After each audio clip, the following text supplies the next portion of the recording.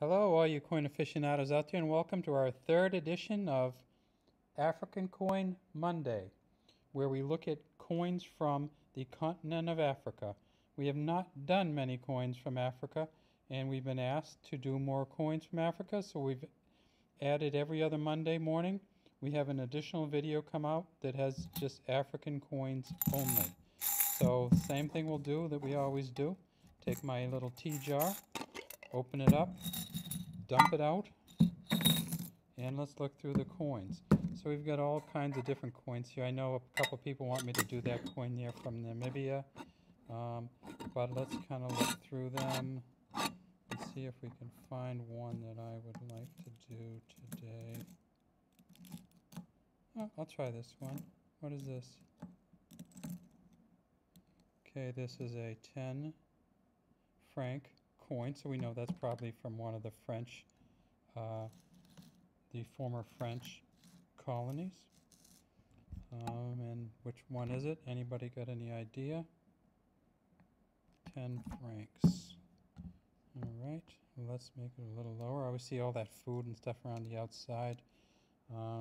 Let's turn it and we will see. So this is a 10 franc coin from 1984 from, it says around the outside, it says Bank of the Afrique Centrale, essentially Central African Republic Bank, or Central African States Bank, that's what I mean. So it turns out that there are a number of countries who, when they got their independence from France, banded together to have a joint currency. And this is an example of that currency from the Central African states. And sometimes it's called the BEAC, B-E-A-C. And this is called a CFA Franc, or CFA 10 franc. The countries are Chad, Republic of the Congo, Gabon, Cameroon, and Equatorial Guinea, and they all share a common coinage. All right, so let's look at this particular coin. This particular coin has three giant elands on here, and you can see the horns on these. They're much like a huge antelope, or very, very strong antelope. Look right in there in the grasses. See, they're in the grasses, or maybe on the savanna. It's hard telling. We see the engraver's initial right in there. See the big C around the outside and the R in the middle? Right. Let me see if I can line that up. So it's right here. And that's the engraver's initials, and it's Robert Cochet. So Cochet is the big C, and inside that is Robert, the R. Okay. When we look up the side here, we also see that there is another engraver's initial up here, and that is Gabriel Bernard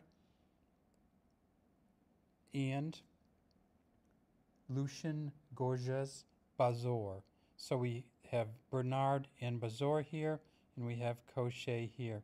Kind of a really nice way to do it, not very intrusive, and it kind of, the way they set the design up, it fits their initials and names in very well. So again, this is a 1984 coin. It is made of aluminum and bronze, has a smooth edge, and we turn it over and we see again what we saw at the beginning. It's 10 francs. It's just all different kinds of food and plant life.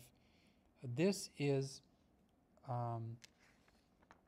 minted at Monet de Paris, and so it has a dolphin on it here. This particular coin, there were 16 million of these made in 1984, and the mintages went by year, 18 for a while, then 4, then, I mean, it's really bounced up and down, really depending upon demand.